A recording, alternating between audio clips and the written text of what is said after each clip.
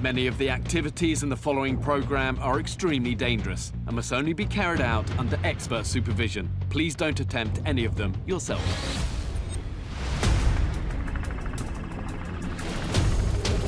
Every year I challenge 10 kids from across the UK to live off their wits, survive off the land for 12 days. No phone, no text, no social media. This year's going to be harder, tougher, faster than ever before. We're all doing this, okay? Stand up tall now. The meat is no good, but the maggots are. Oh, something she's brought me today. Let's bring you up. Last push. Keep going, keep going. I'm Bear Grylls. And this is survival school.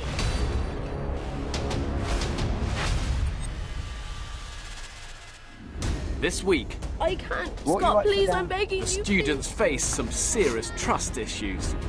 Get close up with a deadly creepy crawly No. and get down and dirty. Where's my mouth? I can't even move at all. Time to wake him up.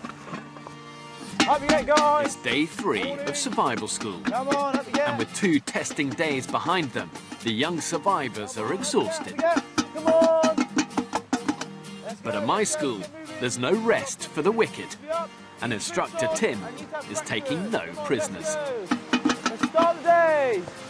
That was really mean. You should wake us up like that. Okay, as soon as you've got your mess tins. So we got porridge here. An average 12-year-old needs as much as 2,000 calories per day. This porridge is exactly the start they'll need to get through what I've got planned for them.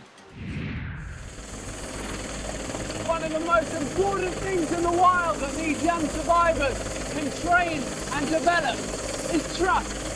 And today's task is going to test that trust to the limit. They're going to abseil in pairs down this huge vertical wall. One is going to control the descent of the other. If they can develop that trust, develop that teamwork. But for all of them today, there will be fear. Trust, when it's tested, is always hard. Dear, dear, dear, dear. First night in a new home. What a mess. Back at camp, instructor Tim is unimpressed by the lack of discipline the team have. As they begin breakfast, Callum has no mess tin. You don't have a mess tin? No. Tim makes it clear it's everyone's responsibility to keep camp clean and their equipment in order. Guys, you really need to take care of your kit. Come on. You need to find it. Come on, Callum, have a little look. That's it. What happened to the milk? Straight down by the river. I haven't been down the river. I'll have a look in there.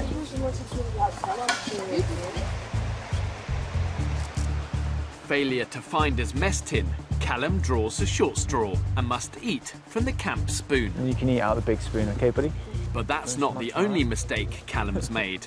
He's lost something else vital to the day ahead. You have to find your mountain boots. You can't lose it. Boots, lose your boots, okay? That's so crucial.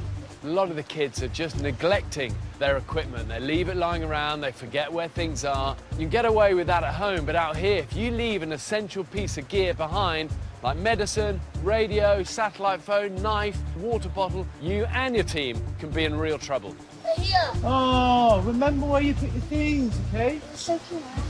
Take care of your boots, and I'll take care of you. You have to have wet boots today. Yeah. Come on, Tilly, come on.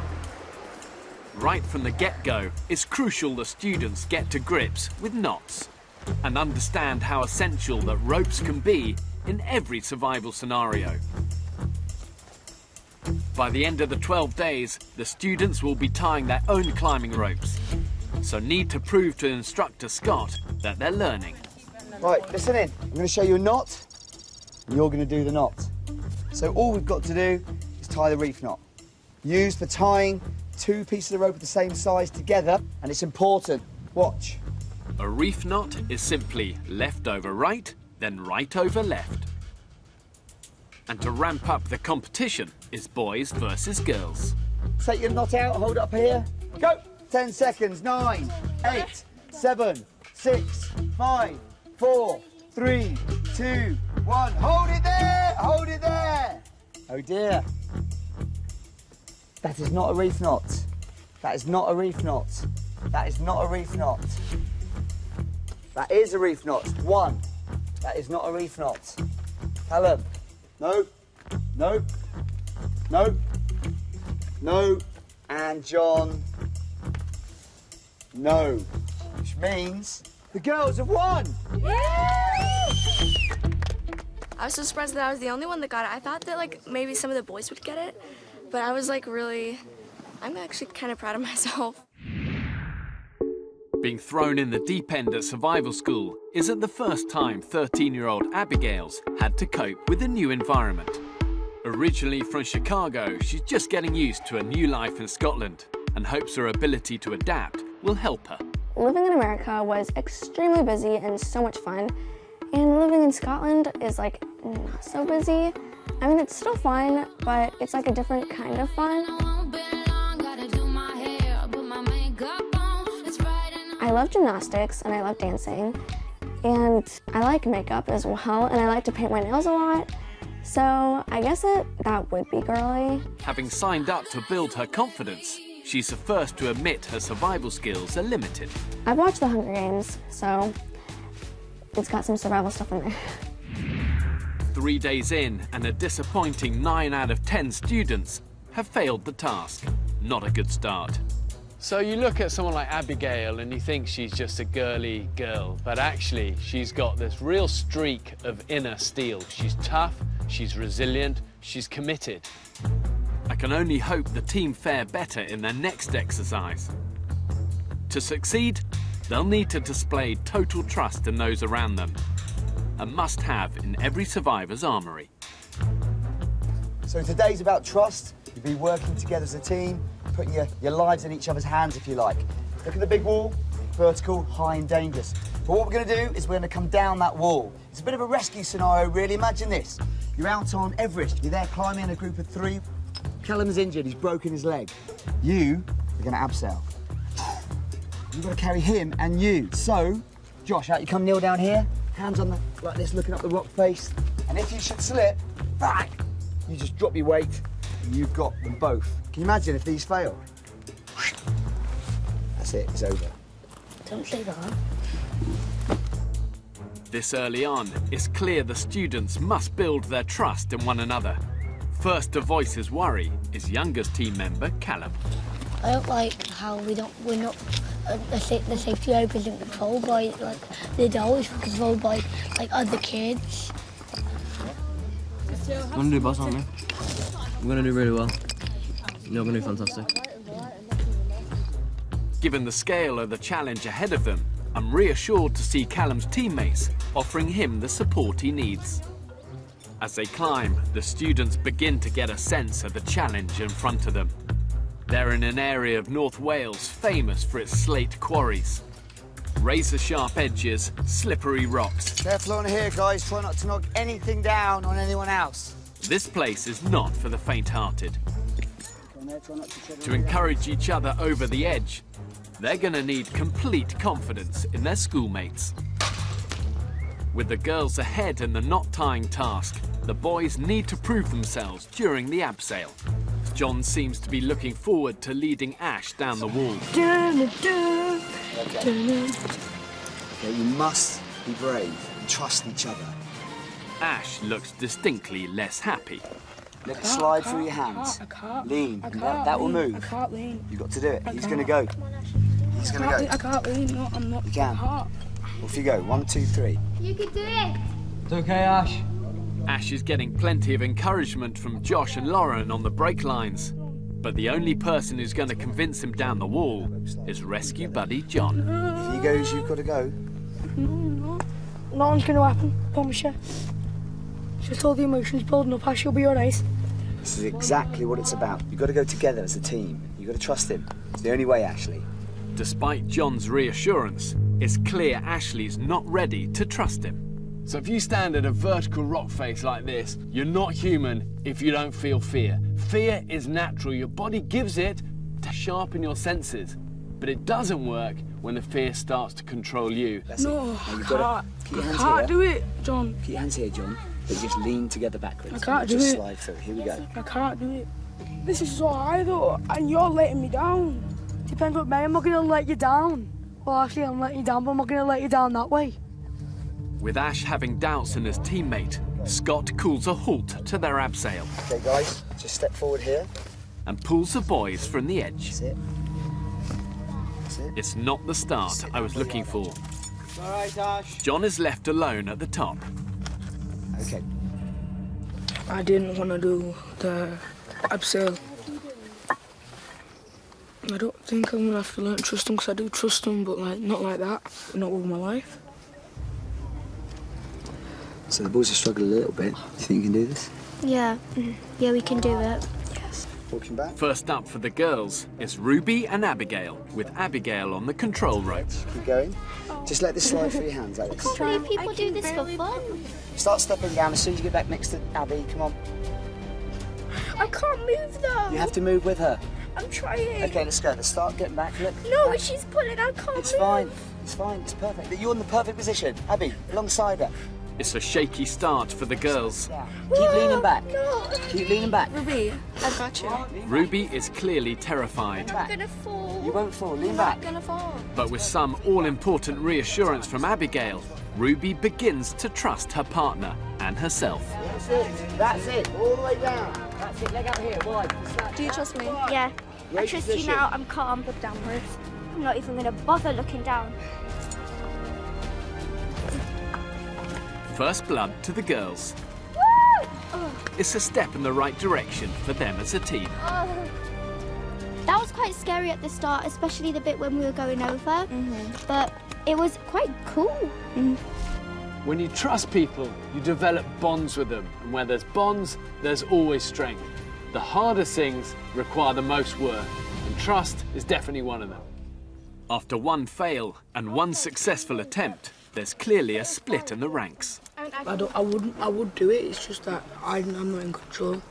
Yeah. At the top of the wall, trust issues are bubbling away too. I can't do this. No, you can't. You have to think about how proud your mom's going to be if she sees that you're doing that. Yeah. You know what I mean? Okay? You going to try it? I have no choice, I can't go down now. Stop crying, then. Stop crying. But I need you. You know what I mean? Because I can't go down on my own. Jasmine does her best to reassure Eugenie she can trust in her. Once you've done that edge, But next to go is Callum and Jamie. For young Jamie, the wall represents his greatest fear. the quicker you do it, the better. Believe me, climbers do this. They hover around, they're scared. I know, I've done it. The longer I stay, it's not really going to get any better. So, do it. Bang. Jamie lives near Glasgow with his mum, dad, brothers and dog Vinny. How are you getting on? Yeah, good. You nearly cracked? The thing I'm most afraid of is heights. That's my absolute #1 fear. My legs start to feel shaky and then I feel like I'm just going to collapse. A keen boxer, he's used to rolling with the punches. I enjoy boxing as much as I do eating chocolate eclairs. If I get knocked down in survival school, I'll pick myself up just like in boxing. After a terrifying start in the forward abseil, Jamie is working hard to conquer his fear. I can't get any further. I can't. You can. I can't. But it's Callum who's not yet sure he can trust his schoolmates. His hesitation on the edge has knocked his nerve. I get a ball. Callum, you don't need to look at that rock right in front of you. See that? Just take steps back. No, I'm not doing it. Okay, let's step down here then. Come down here, Callum. Jamie's saved by the bell as Callum refuses to take the leap of faith. Come this way. Over here, big boy. Don't worry, well done. I was supposed to be coming down with Jamie, but I just couldn't do it. I was just so nervous. With only Ruby and Abigail successful on the wall, this task has highlighted just how fragile trust is between the new teammates. Next up is Jasmine and Eugenie. I don't feel confident with this arm on the road. Okay, you're good. You put your arm around if you want. No. Okay, inch at a time. Wait. Inch at a Ginny, time. I'm gonna fall. Just Let's put go, your foot keep down. And tension between the pair flares. Ginny, I'm Fine. slipping. I'm slipping too. Lean back. Eugenie's fear is catching Oh, gee. as the pair's relationship becomes strained. You can do it. I can't. What, Scott, you please, upside I'm begging you, please. For Eugenie, the fear is just too great. Do Deep this. breath. Okay, that'll do us. Come back up here. What am I gonna do? Okay, relax there, relax there. I'm sorry, I know, you don't be Jasmine. sorry. It's another bust. And Jasmine's clearly disappointed she's not earned Eugenie's trust. Back on solid ground now. It's a hard thing to do. For Jamie, it's a second attempt to conquer his crippling fear of heights. Remember what we're doing? Heels over like John is. That's perfect, John. In order not to be beaten, he must take control of his fear and the rope that will assist John in a safe descent. That's the one. That's okay. You hold on to this. Nerves You okay? make for an unsteady start. But one step at a time, he becomes master of his fear. As he reaches the bottom of this towering wall, Jamie smashes a huge personal goal. That was amazing. After we got off that ledge, it was easy. With Lauren in charge and Jasmine getting her chance by her side, the duo make a speedy descent down the wall. That's it. Put your leg there. Okay. Yeah, and then... Right, I won't find you. Having conquered his fear, Jamie steps up again to give Josh his chance to abseil. And after everything, almost looked like they enjoyed it. Loved it. Every moment, so I couldn't wait to get my hands off. Yeah, definitely. It was good trust between us. With the abseil over, 7 of the 10 survival school students have taken that important leap of faith and trusted completely in their partner. Before the team head back to camp, I've got one more surprise for them. I'm preparing them for whatever the wild could throw at them. If they were surviving a real jungle, there'd be plenty of what I'm about to show them to keep them company. Okay, come and gather around so you can see. I'm going to introduce you to the tarantula. No! Tarantulas are nighttime hunters who pounce on their prey. Their diet consists mainly of crickets, grasshoppers and beetles. But the larger species can munch through lizards, birds and even snakes. In the morning when you put on your boots, every day, you tip them upside down and you give them a shake. Because if you put your foot in and one of these guys is inside and you're in the jungle, you're in trouble. But for Ash, it's not just the fear of finding one in his boots. He's terrified by my arachnid friend. Okay, we're going to help you actually get over this, all right? So put your hand out. Okay, anticipate it's going to feel weird when it walks across it. Do not remove your hand, okay? Do not remove your hand. Trusting yourself to keep calm is essential. Well done. Keep your calm, keep your countries right clear and go. Well done you, okay? Conquered that fear. Nice, good for you. Ash may have struggled on the slate wall, but I'm so proud that he's faced his fear of spiders and the team are growing more confident in their surroundings. After an adrenaline-fueled day, the students trek to camp.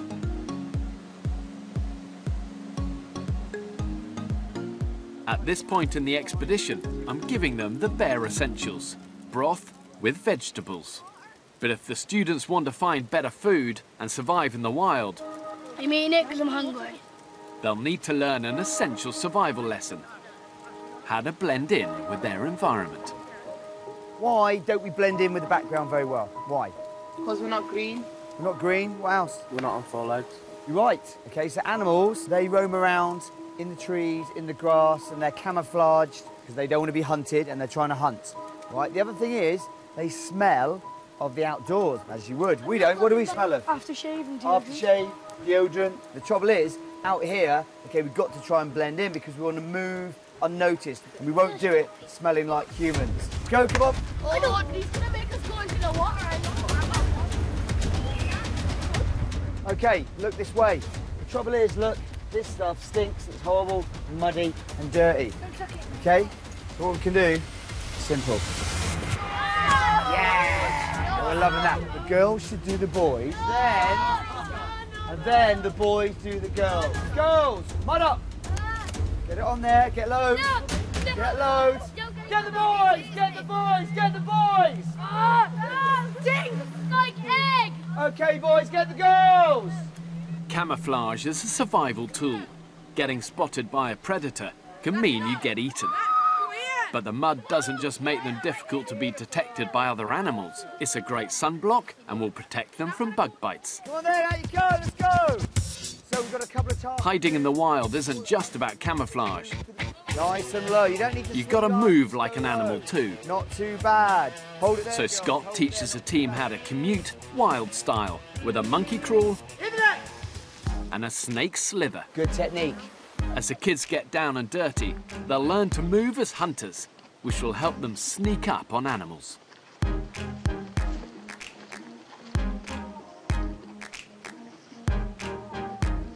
After a day on the edge, Scott knows just how to rebuild some all-important morale. Magpie!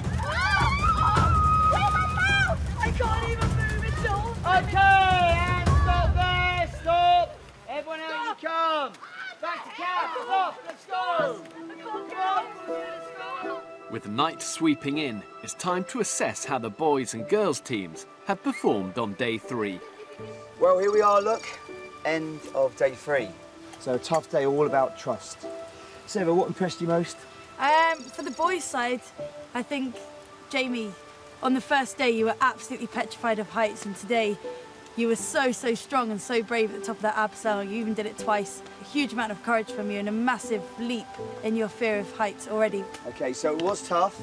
Big abseil, and Ash, you had a couple of goes at doing it and you were quietly confident, but you struggled. I was scared because I wasn't in control. Do you know what? There's nothing wrong with being scared. Nothing wrong with being scared. At all. You've got to just build confidence.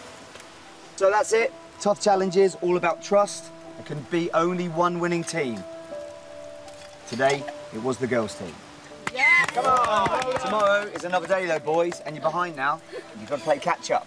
With the girls triumphant, it seems they're quickly getting used to the wild, even the facilities. Right, and there's our toilet. That's it, and it stinks so bad. Right, I'm going in now. Hold your breath. And what do all girls do in the toilet? Gossip, of course. He's got a really big crush. He will not leave her alone. Like, I don't have a crush on him, he has a crush on me. He will not leave you alone. Jamie, it's Jamie. So that's the gossip. And as for the boys... Do you reckon Jazz likes me? That's on camera. That's fine. Fine. She doesn't like you. I don't think she likes you. No. What?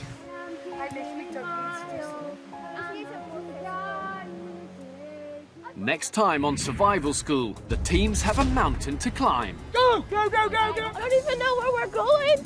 The boys are on the up. Yes, go, go, yeah! And Ruby breaks down. I'm gonna fall. There's nowhere to put my foot. Come on, let's go!